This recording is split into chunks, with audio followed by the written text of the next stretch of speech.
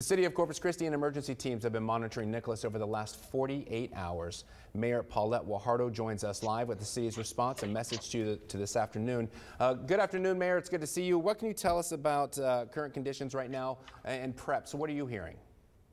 Hi, good afternoon. So the City of Corpus Christi has activated our Emergency Operations Center. We are proactively working with our residents. Yesterday, we handed out 1,600 sandbags. We continue to stay in touch with our residents via the reverse alert system that we use, and we're just watching very closely.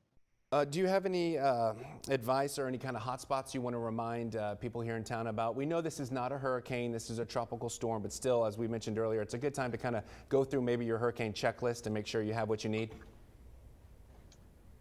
Right. Yes. Yes. And I would also encourage people if they have any questions or they're not sure about, what's happening around the city regarding the storm, we encourage them we basically leave our door open here at the city. They can call 826-CITY. That's 826-2489. But we ask everyone to remember the 3 P's.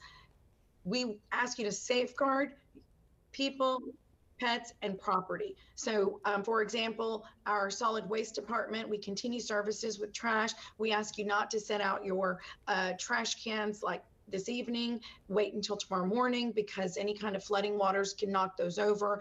I also want to remind people that if they're a part of the Meals and Wheels program, we've already given out delivered over 3,000 meals to those people in that program. But if you have questions about that, again, you can please call our 826-CITY phone line. And we just want to make sure that everyone stays safe, take alternate routes, don't be out on the streets if you don't have to be, and remember, turn around, don't drown. Is the Emergency Operations Center open? Are you talking with other city leaders, other people here in the Coastal Bend about what they're planning for? And are y'all all in agreement or in line with the steps you're taking right now to keep everybody safe?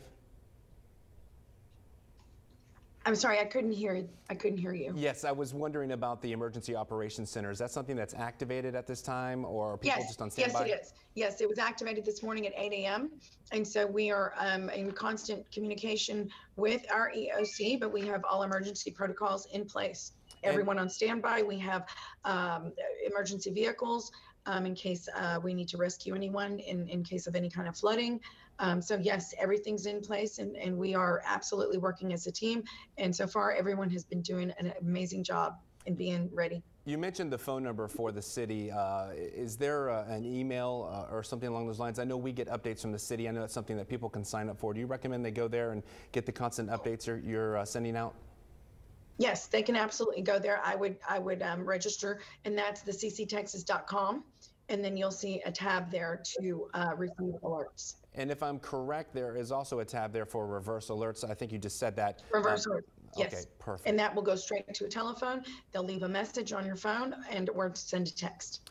Mayor, we know you're going to be very busy today. Just keeping track of this. As we mentioned, it's just a tropical storm. It's not a hurricane, but we do appreciate your time. We hope we can visit with you later on in the evening. Be safe out there. Thank you so much again for your time. Thank you.